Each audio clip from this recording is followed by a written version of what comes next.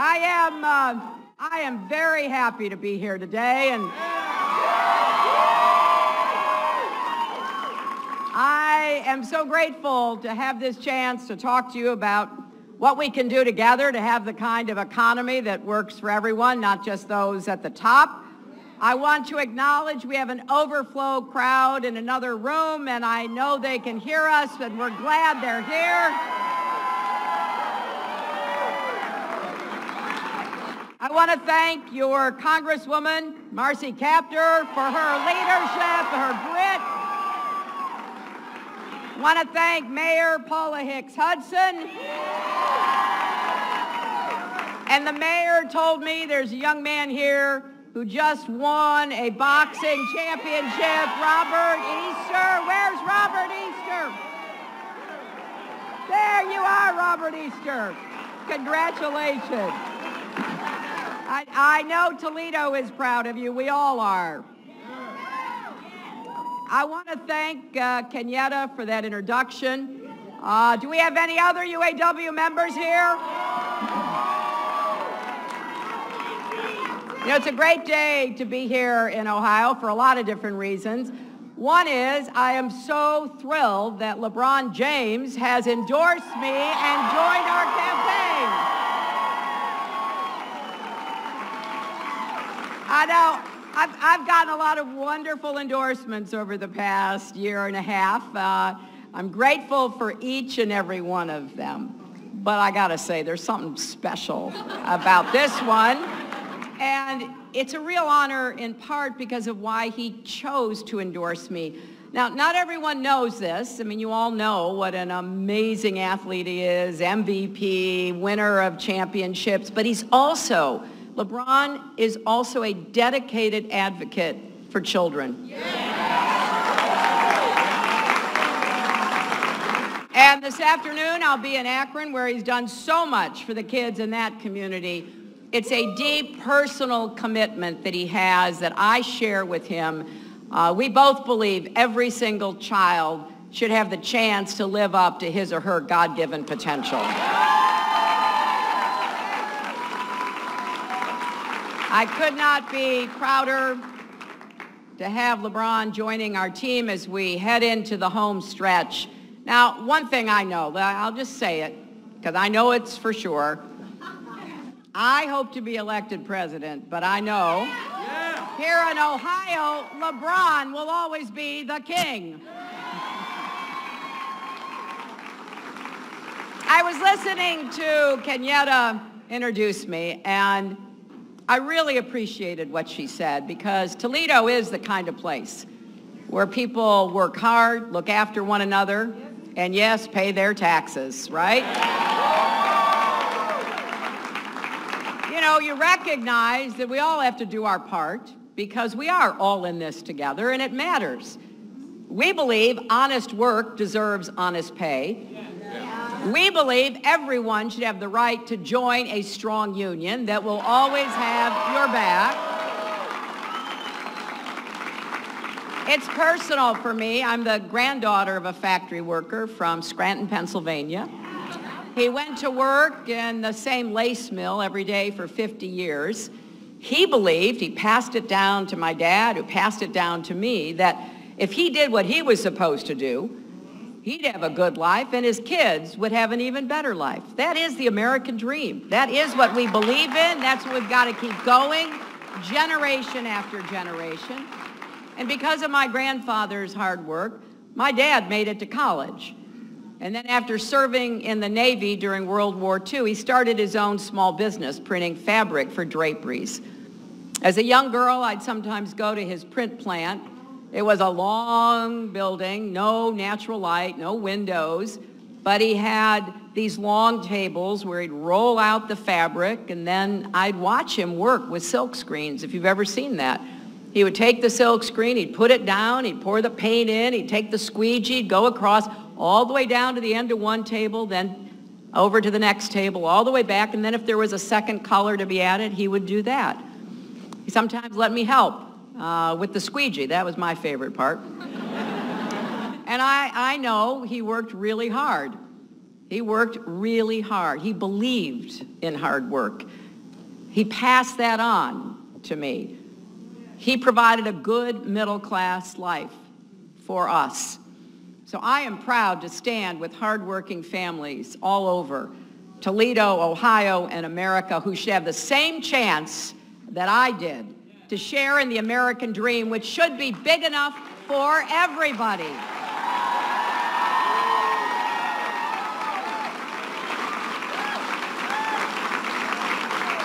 You know, fighting for kids and families has been the cause of my life. As Kenyatta said, when I went to work for the Children's Defense Fund all those years ago, and it will be the mission of my presidency because I want to focus on what are called kitchen table issues. You know, the ones that keep you up at night, like the cost of child care and college and prescription drugs and so much else. And that means we've got to create more good jobs with rising incomes. That means we've got to have good schools in every zip code. That means everybody willing to work, and I say that very clearly. You got to be willing to work, and if you're willing to work, you should be able to get ahead and stay ahead. That is the basic bargain. Now, I don't know about you, but you wouldn't think that the theme of my campaign, getting an economy to work for everyone, not just those at the top, would be controversial. And yet this is one of the defining debates, not just of this election, but of our time. Now, I will say most American companies, most, are run by honorable, patriotic people who care about their employees and communities, but there are still too many powerful interests fighting to protect their own profits and privileges at the expense of everyone else. And they are aided and abetted by the rules and incentives in our economy who actually encourage people at the top to take advantage of consumers, workers, small businesses, and taxpayers. That makes it tougher for the well-meaning CEOs to take the high road.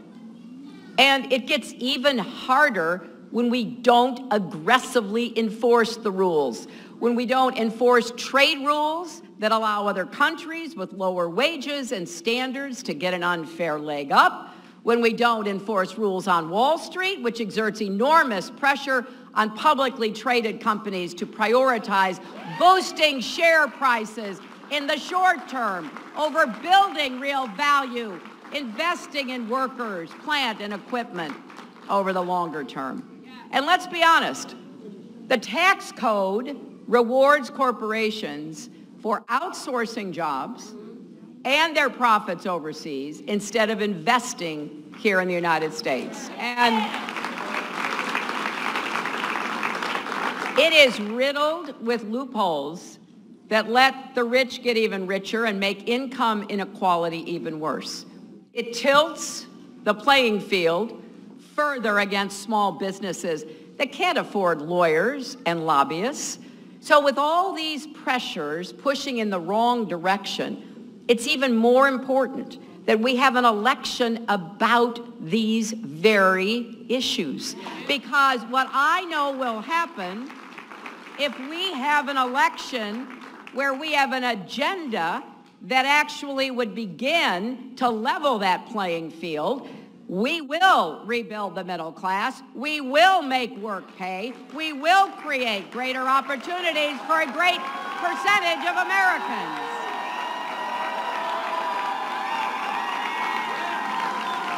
Now, I know how hard this is. But I think we are on the cusp, if we win this election, to be able to get these things done, right? That means pursuing reforms that unleash the enormous positive potential of the American private sector. We've got unmatched talent, innovation, entrepreneurial spirit. So when we work together, we can all benefit. Now, I believe corporations that benefit from everything America has to offer should feel some sense of responsibility. not just to their biggest shareholders, but to their workers, to their customers, to their communities, and yes, to our country, to the United States of America.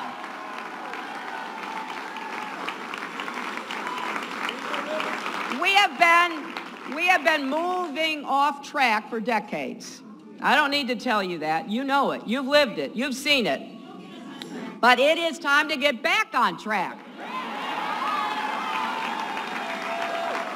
And you can ask anybody who's ever worked for me or worked with me, who's ever served with me. When I tell you I'm going to try to do something, I will get up every single day and work my heart out for you.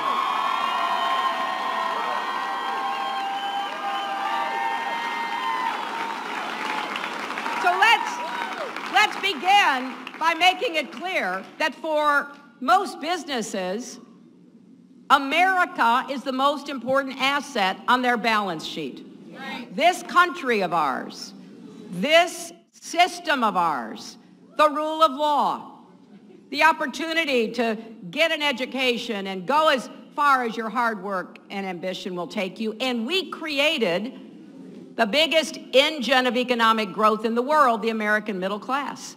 So when the middle class thrives, the country thrives. And when it doesn't, we don't, right?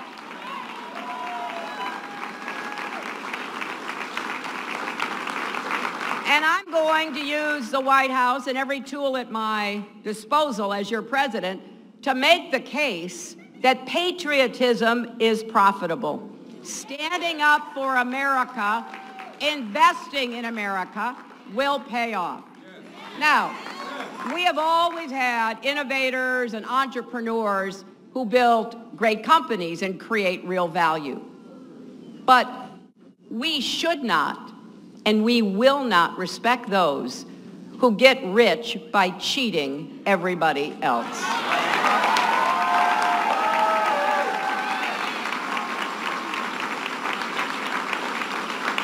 So today I want to send a clear message to every boardroom, every executive suite across America. If you scam your customers, exploit your employees, pollute our environment, or rip off taxpayers, we will find ways to hold you accountable.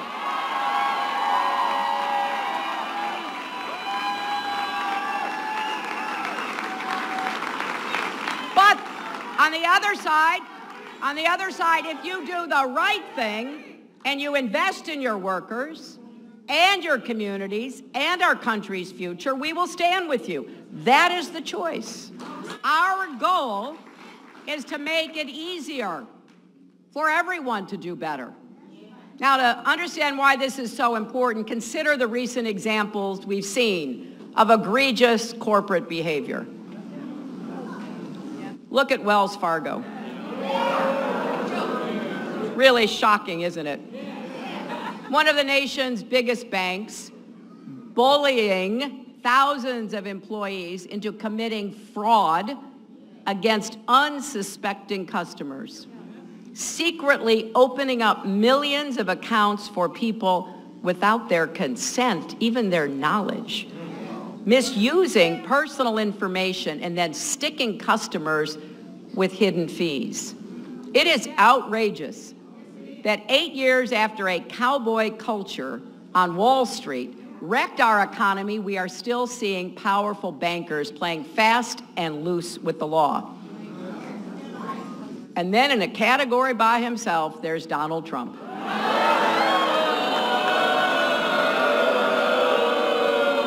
Well, you may have heard that he has long refused to release his tax returns the way every other nominee for president has done for decades.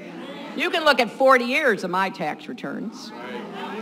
I think we need a law that says if you become the nominee of the major parties, you have to release your tax returns. Now, a lot of us were wondering, what is he hiding? It must be really terrible. Well, the New York Times has discovered at least part of the answer. Back in the 1990s, Trump apparently lost $1 billion in a single year on bad investments and failing casinos.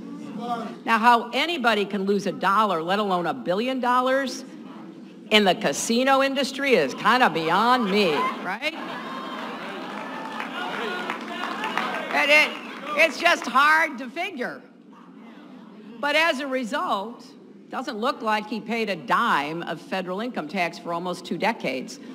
Now, while millions of American families, including mine and yours, were working hard, paying our fair share, it seems he was contributing nothing to our nation. Imagine that. Not fair, nothing for Pell Grants to help kids go to college, nothing for veterans, nothing for our military. And you know, he has been dissing America in this whole campaign, right? He talks us down. He makes disparaging comments about our country. He calls our military a disaster. Well, it's not, but it might have been if everybody else had failed to pay taxes to support our brave men and women in uniform.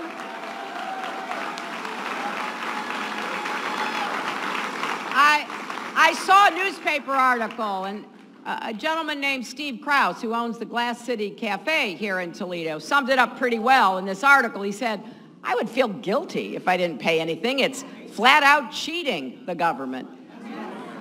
Now, my friend Bernie Sanders was right yesterday when he said Trump reflects a distorted view of the American people and what this country is all about.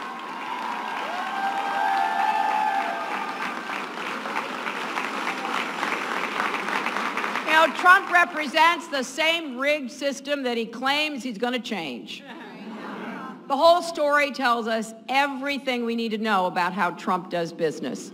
After he made all those bad bets and lost all that money, he didn't lift a finger to help and protect his employees, or all the small businesses and contractors he'd hired, or the people of Atlantic City. They all got hammered while he was busy with his accountants trying to figure out how he could keep living like a billionaire. And all the while, he was using his political connections to collect hundreds of millions of dollars in government subsidies and extra tax breaks for his companies. In other words, Trump was taking from America with both hands and leaving the rest of us with the bill.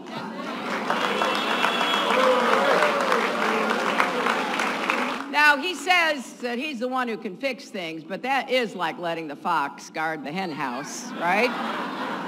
And here's what I really am just stunned by.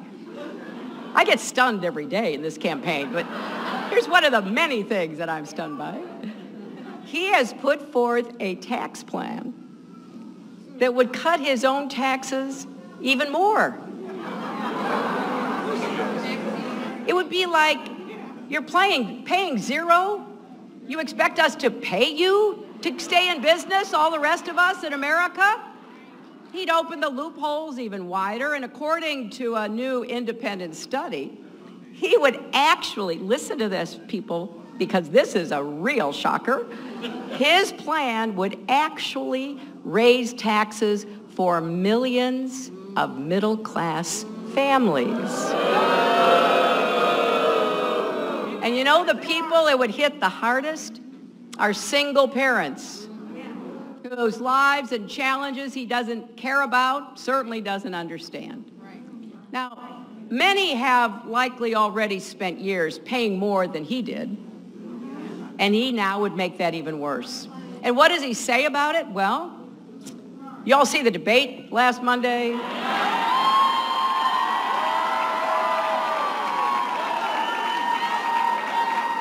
Well, in the debate,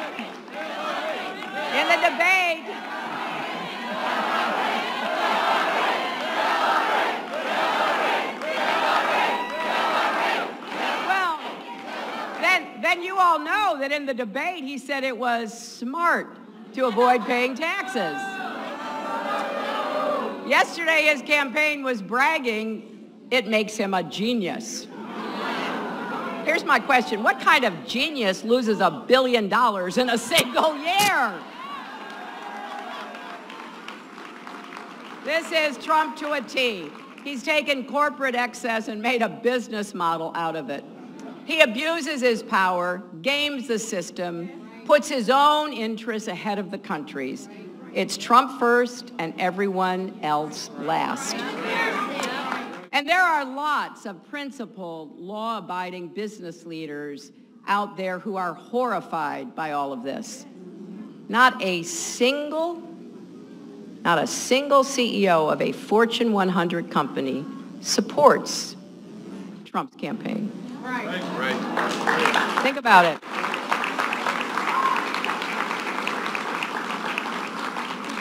I've been endorsed by very successful people, Warren Buffett, Mike Bloomberg, Mark Cuban. I love what Mark Cuban said when he endorsed me. He said, look, I've been successful. He actually is a real billionaire. And you know what? He used profit sharing to help his employees, not bankruptcy, to fire people. And when he sold his first company, he shared the profits with his employees. And 300 of them became millionaires. That's the kind of business practices I want to see more of in our country. But here's what we've got to do. Even if Trump is like one of a kind, we've got to reverse the broader trends he represents. It's time to rewrite the rules and make this economy fair for everyone. And today I want to briefly share with you my plan for protecting taxpayers, consumers, small businesses, and workers. We're going to crack down on the worst corporate abuses and empower companies willing to take the high road and invest in good jobs, in higher wages, and in stronger communities. First, let's start with protecting taxpayers and making sure we have more fairness in the system. It is wrong that corporations and the super wealthy play by a different set of rules. A Wall Street money manager should not be able to pay a lower tax rate than a teacher or a nurse.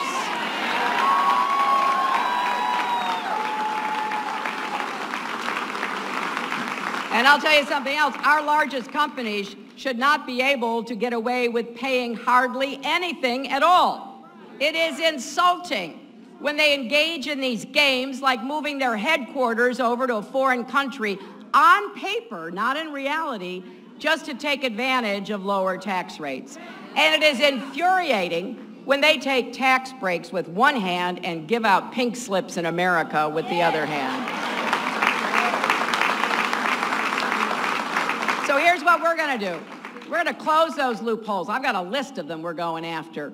We're going to make Wall Street corporations and the super rich start paying their fair share of taxes.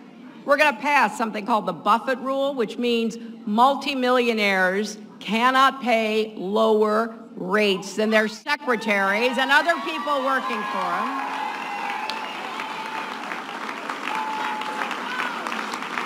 We're going to put in place a new exit tax. If companies try to leave our country to avoid paying their fair share, if they try to outsource jobs, they're going to have to give back every tax break they ever received in our country.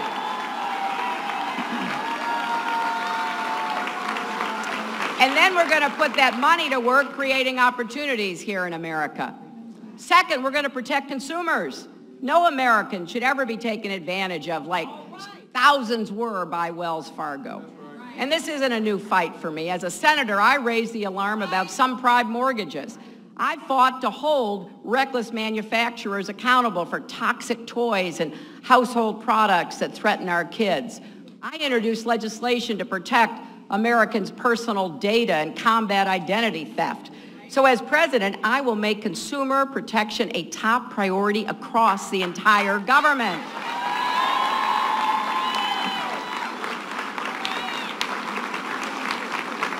And that starts by defending and empowering the Consumer Financial Protection Bureau, which was created after the financial crisis.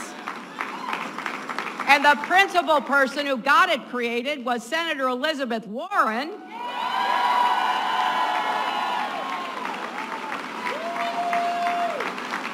And under the leadership of Ohio's Rich Cordray, the agency has already returned more than $11 billion to more than 15 million Americans who were ripped off by predatory lenders, credit card companies, and others. And it is the one making sure that the defrauded Wells Fargo customers get their money back. Now, I gotta say, I am so proud of what this new agency has done. Sometimes people say, well, you know, what does the government really do? Well, there's a lot of examples, but this is a primary one. Standing up and making sure consumers get paid back when they are ripped off. And because of its success, Republicans in Congress keep trying to shut it down. And Donald Trump agrees with them. In fact, he wants to scrap all the tough new rules imposed on Wall Street after the crisis. Well, not on my watch, Donald. We're never going to let that happen.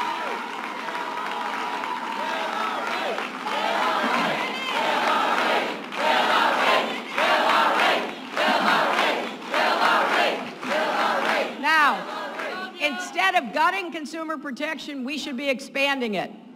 And we should build on the Dodd-Frank financial reforms and go even further. Because Wall Street can never, ever be permitted to threaten Main Street again. And the Wells Fargo scandal sheds light on another threat to consumers that we have to address.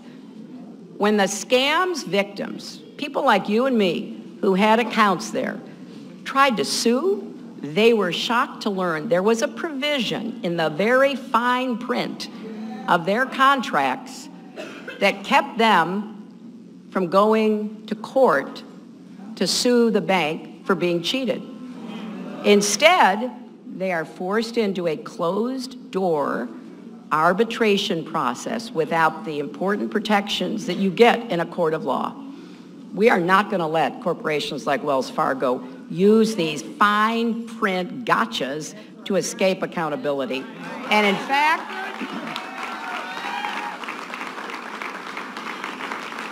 this is now common practice across a lot of industries, from nursing homes that mistreat seniors, to for-profit colleges that defraud students.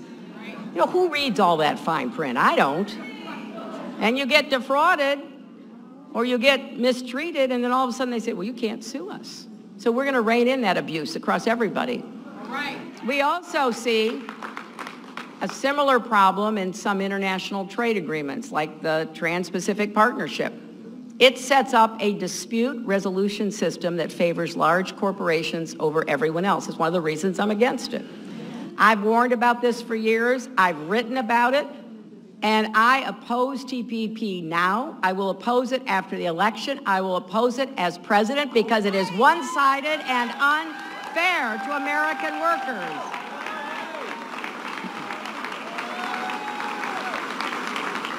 And what about all those pharmaceutical companies that jack up prices for no reason? We're going to have to protect ourselves against that too. And when we find unjustified spikes in the prices of long-standing life-saving drugs, we should slap penalties on companies trying to cheat people who need those drugs. And let's finally import safe alternatives from other countries like Canada and speed up approvals to get more generic drugs on the market.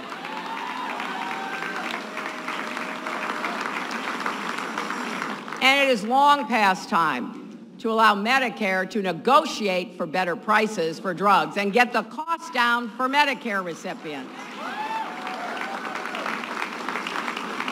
And I believe we should cap the amount working families pay out of pocket every month for medicine. No one should ever have to choose between paying the rent and filling their prescriptions. So let's stand up for taxpayers, let's stand up for consumers, and let's stand up for small businesses, which create most of the jobs in America. I take this personally because of my dad's very small business. We need fair rules of the road so big corporations can't use their power to gain unfair advantages. Now, when it comes to bullying small businesses, Donald Trump is the poster boy. I have heard so many stories of contractors, and I've met some too, who worked for him, produced the goods and services, and never got paid for what they were owed. I'm talking about painters and plumbers, piano sellers, architects, glass installers. He stiffed them all. Not because he couldn't pay them, but he wouldn't pay them. And he told them, you want to get your money, sue me. My dad could never have done that. I'm just grateful my dad never got a contract with Donald Trump because I don't know what we would have done. You know, more than 60% of small businesses face payment delays. That can cause a serious cash flow crisis. So as president, I will explore new ways to arm small businesses with the tools to fight back and level the playing field. Part of the problem is large corporations are amassing so much power in our economy. Sometimes it's called market concentration or even old-fashioned monopolies, but either way, it threatens businesses of all sizes as well as consumers. With less competition, corporations can use their power to raise prices, limit choice for consumers, cut wages for workers, crowd out startups and small businesses. I mean, look what's happening right now. In most of the country, the 3 largest health insurance companies in each state control 80% of the market. No wonder premiums are going up. As president, I will appoint tough, independent authorities to strengthen antitrust enforcement and really scrutinize mergers and acquisitions so the big don't keep getting bigger and bigger. I want every business to compete and thrive. And then I also want to do something else. Let's protect and empower workers who actually drive our economy. Everyone who works hard should be able to share in the rewards, not just senior executives. So we're proposing new tax credits to encourage more companies to share profits on top of, not instead of, higher wages.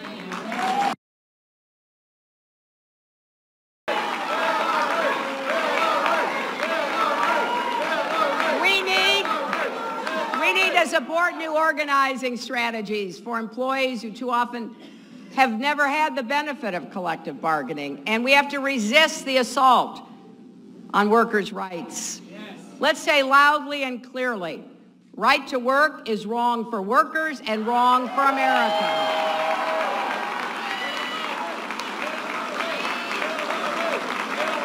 Let's also, my friends, let's raise the minimum wage and support the fight for 15 so you don't live in poverty.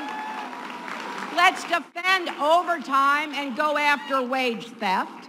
Let's provide family leave that is paid and access to affordable, high-quality child care. And of course, you know what I'm going to say, let's finally guarantee equal pay for women.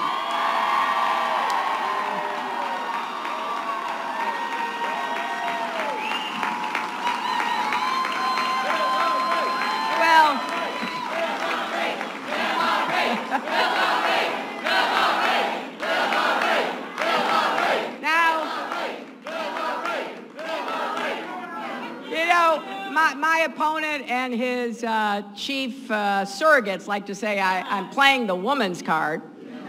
And I'll tell you, right? If fighting for working families is playing the women's card, you know what? Deal me in.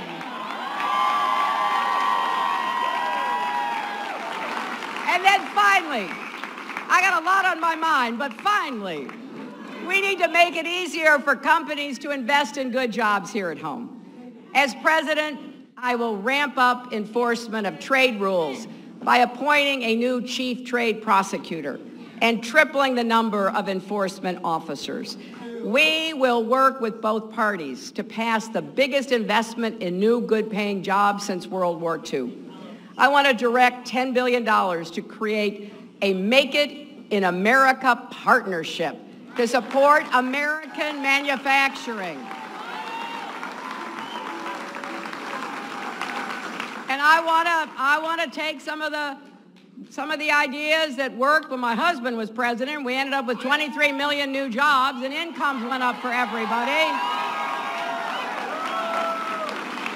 That includes incentives like the New Markets Tax Credit for creating good jobs in poor or remote areas, from inner cities to rural communities, ravaged by hollowed out factories, ravaged by mines that have been shut down, ravaged by opiate addiction. It all comes down to this. When I say our economy should work for everyone, not just those at the top, I mean it.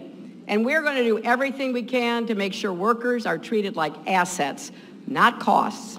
And we're going to bring back infrastructure jobs, advanced manufacturing jobs, clean renewable energy jobs, innovation, technology, small business.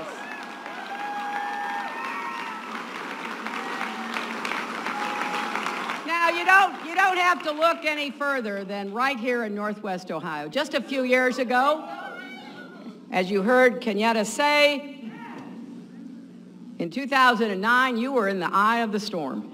Yes. Jobs, homes, savings wiped out. The auto industry on the verge of collapse. A lot of people were ready to give up on it. Well, that would have meant giving up on 850,000 people across this state whose jobs were tied to the industry.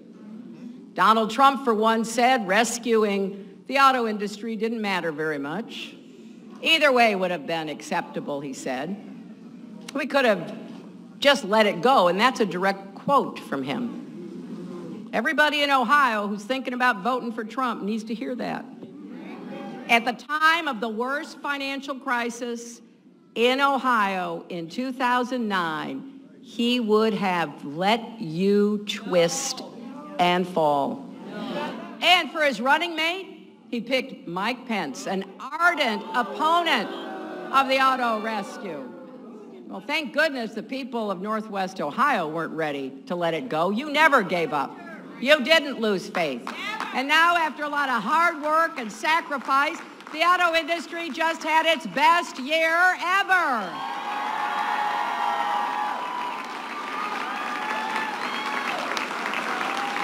But that's not all there is to the story, because in addition to that hard work, America came to the rescue.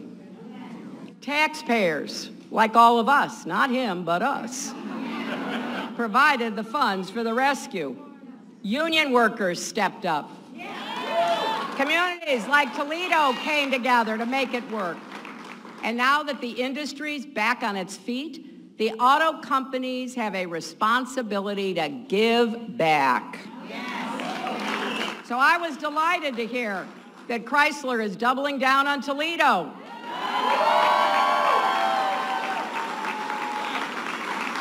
Investing $700 million here to start building the next generation Jeep Wrangler, which could create about 700 new good jobs. And tens of thousands of UAW workers at Chrysler plants should see a big increase in profit-sharing payments above and beyond wages and benefits. Now that's the way it's supposed to work. When we all help each other out, when we stand together, we are stronger together. So what I want you to know is if you join me in this campaign, I will always stand up and fight for you and fight for your jobs and fight for your families.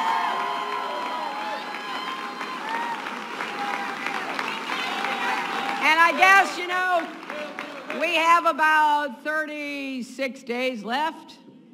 The election's going to be close. Every call you make, every door you knock, every friend you register to vote could make the difference. You can text JOIN, J-O-I-N, to 47246 right now, or go to HillaryClinton.com to sign up and volunteer. Here in Ohio, you have until October the 11th to register to vote. And there are people with clipboards around that you can go actually register today on your way out the door. So we have just over a week to register, and then early voting starts October 12th. Let's prove that the American dream is big enough for everyone to share in its promise. Let's prove that we're going to stand together, make the smart decisions that will get the economy going and growing for everybody, not just those at the top, that we will stand up against special privilege and special interest, that we will be ready after this election to have an agenda that will really make a difference here in Toledo and across Ohio. So I'm here asking for your help, asking for your work, asking for you to be part of this campaign, and then when we win on November 8th, be part of changing our country for the better. Thank you all.